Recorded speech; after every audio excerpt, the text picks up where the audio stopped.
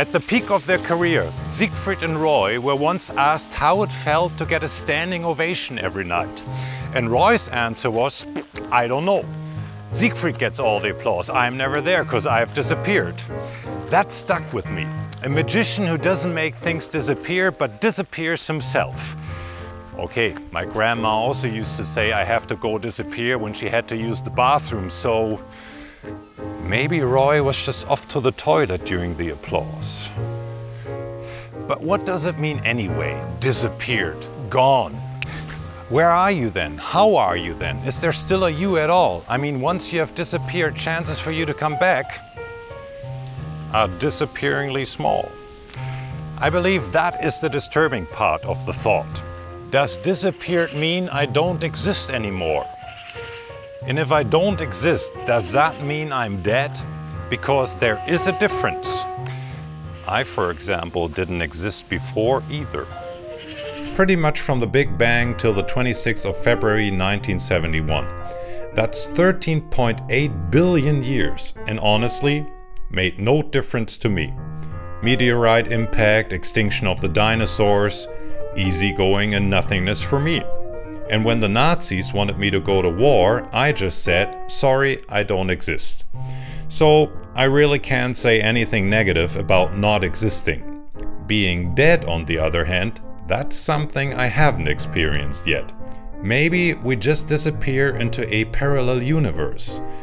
Physicists believe there's an infinite number of those, and everything that can be imagined exists in some universe. That means somewhere every woman marries the man of her dreams, according to the physicists. Fun fact, all of them live in universes in which no woman wants to marry them ever. Anyway, I noticed that we, the magicians, have basically all disappeared.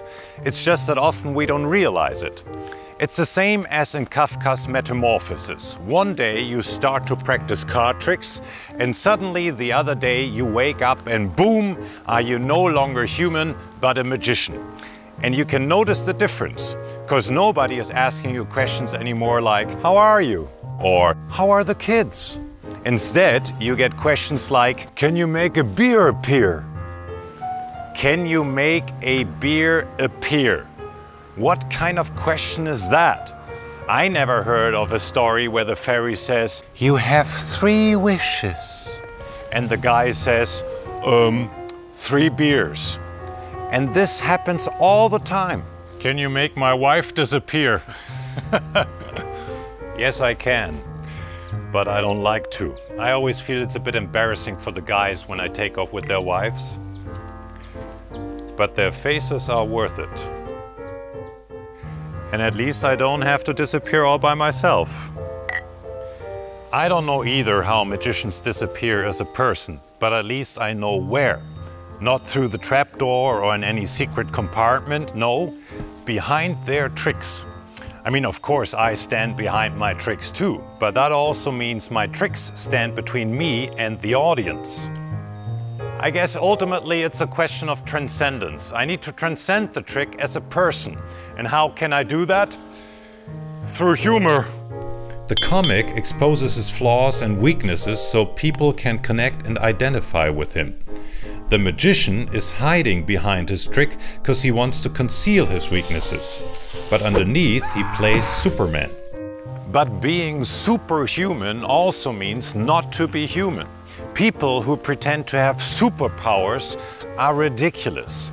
They don't fool the audience, they make a fool out of themselves.